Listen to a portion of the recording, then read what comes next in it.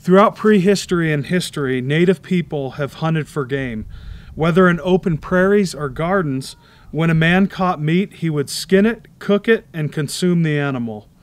When we think of hunting tools, the bow and arrow is the first thing that comes to mind. This is largely because these tools and weapons were universal amongst many different native tribes throughout the planet. In this informative speech, I will show and demonstrate how to shoot a bow and arrow Southern California style. Before I demonstrate how to shoot the bow, it is important to understand its roots and early history. According to Aaron Wayman of the Smithsonian Magazine, the first bow and arrow was made at least 71,000 years ago in Africa. Moreover, archaeologists have discovered a collection of tiny blades resembling projectile points in a cave site, suggesting these were indeed used on either an arrow foreshaft or a main shaft. When thinking of these early bows, I am sure that they were either round or oval in cross-section, much like the African Bushman bows are today. With this said, a round cross-section was not used by every native tribe, especially in historic times. According to Paul Douglas Campbell, author of Survival Skills of Native California, the bows of northern and southern California were square, lenticular, or semi-round in cross-section. Sometimes, bows such as the hoopah incorporated multiple cross-sections at different points in its development and design. Now that I discussed the early history and the design of the bow and arrow, I want to show you how to shoot one Southern California style. Now right behind me, I have both of my targets set up, and this is what I'll be shooting into for this demonstration. As far as the bow and arrow goes, the bow is very short. It's made of sinew-backed New Mexican locust, and it pulls 40 pounds at 22 inches of total draw length.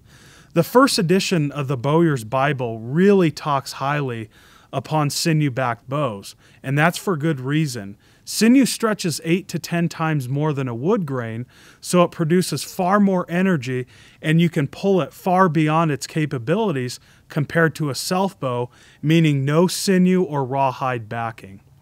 The arrow, its main shaft, is made of cedar. I have a metal tip and then turkey feathers at the other end. So as far as bow woods used in northern and southern California, yew, juniper, willow, desert willow, and even oak were all common.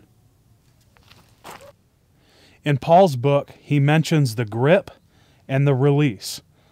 The grip would be held with a fist, and the index finger would support the arrow.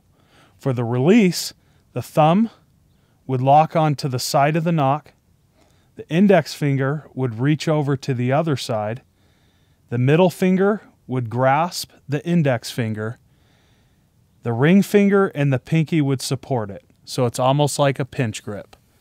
It would pull back and release the arrow. Now for a different angle. So once again, we grasp the bow and the index finger supports the arrow. The thumb rests on one side of the nock, the index finger on the other. The middle finger locks onto the index finger, the ring finger, and the pinky finger on the string, and we pull back. When shooting a traditional bow, we don't want to pull back on the string and hold it in place. We pull back and release the arrow as soon as possible.